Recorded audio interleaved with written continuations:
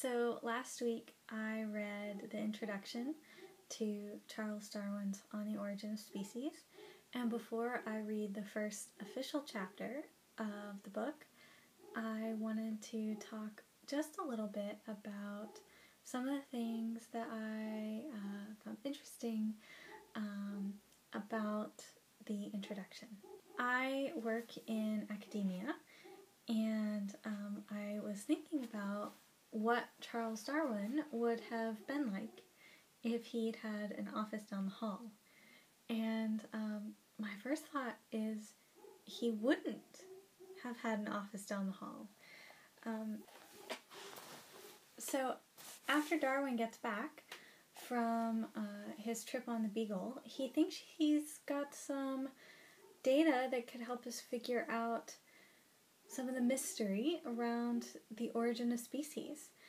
And so instead of rushing to publish his idea or any of the data supporting that idea, he sits down, spreads everything out, and says, "Something might perhaps be made out on this question by patiently accumulating and reflecting on all sorts of facts which could possibly have any bearing on it."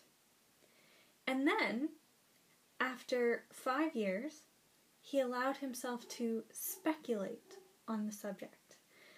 Darwin was very cautious, patient, slow. I don't think he would have made it in the sort of publish or perish culture that we have now in academia. Maybe in academia we need to make a little more space for slowing down and thinking about big ideas. Not always doing hypothesis testing, but allowing ourselves to wonder and observe more. Darwin actually only published once it appeared that he would lose authorship of his idea to Wallace.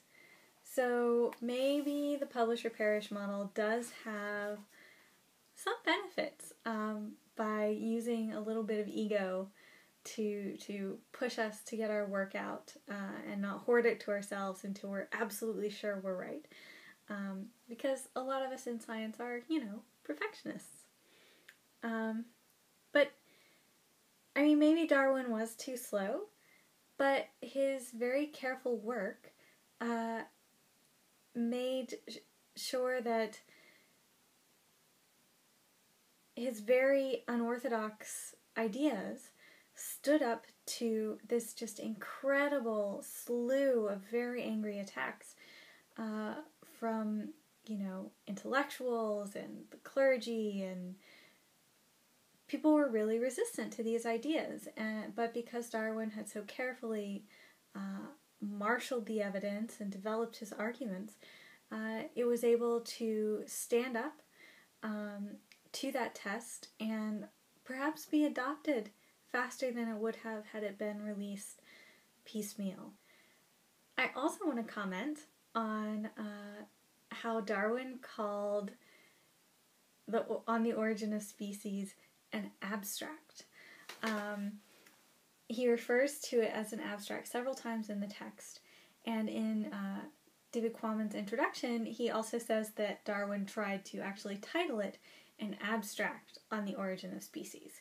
His publisher thought that sounded too boring though, so they nixed that. I don't know how many words exactly are in The Origin of Species, but it's a heck of a lot more than the 250 that I'm allowed when I submit an abstract to a conference.